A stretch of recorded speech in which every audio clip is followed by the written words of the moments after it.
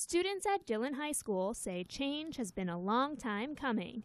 It's about time for improvement and change in Dillon because there's not much in Dillon. In 2007, voters started to make way for that change through a capital sales tax project valued at $60 million across the county. We had drawings and whatever that had turned yellow from the lack of funding. So the people in Dillon County made it possible.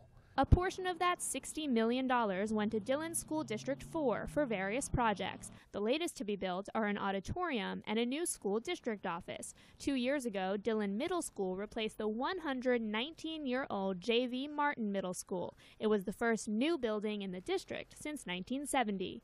From what I've seen, she went to middle school here, and it's like they're focusing more on the kids now and giving the kids more opportunities.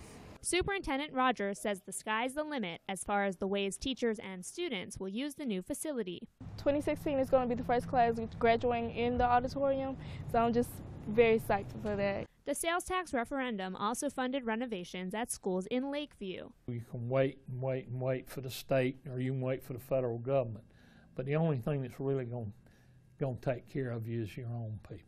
Now the district is researching Phase 3, which will not be funded by the penny sales tax. In Dillon County, Jordan Schumann, ABC 15 News.